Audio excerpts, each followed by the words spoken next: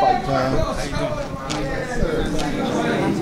Hey! No, I got it. All right, real quick, brother. Obviously, talk about the honor and all that tonight, man. Talk about how you feeling.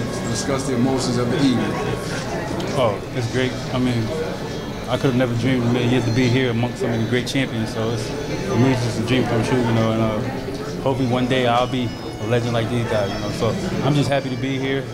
I was happy to be at the amateur event earlier to support those kids, put on a good show for us.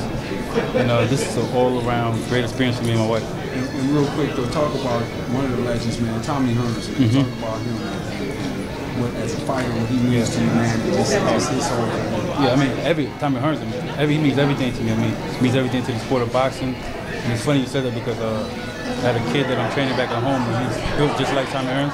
And I tell him all the time, watch Tommy Hearns fight, watch his tape, watch Tommy Hearns, because that could be you. So, I mean, Tommy Hearns, I mean, a legend in the sport. I mean, that punching power, tall, lanky. I mean, that's the boxer's dream. If I wanted to build up a fighter, I would build a fighter just like Tommy Hearns. Real quick, Mayweather-Mcgregor, who you got, sir? That's a crazy question, but Floyd all day. Easiest payday of his life. Appreciate you, brother. Thank you. Congratulations. Thank you. Chad, I would like to get you involved in Fighter Connect by Fight Time. We'll talk about that. All right, thank you. Yeah, Chad. How you doing, Chad? Former light heavyweight champion. Chad, you fought them all. Who was the best fighter you ever fought in your pro career? Probably Andre Ward.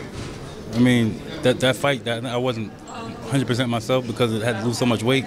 But all-around talent and skill, I would say Andre Ward. What do you think of it? He is on most people's #1 pound for pound. What do you think of what you're seeing from him right now in the fight game?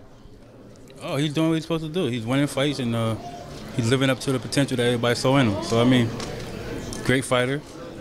I mean, I expected him to beat Kovalev, and he did. I mean, so, I mean, he's just an all-around great fighter, you know. Thanks, Chad. You're welcome.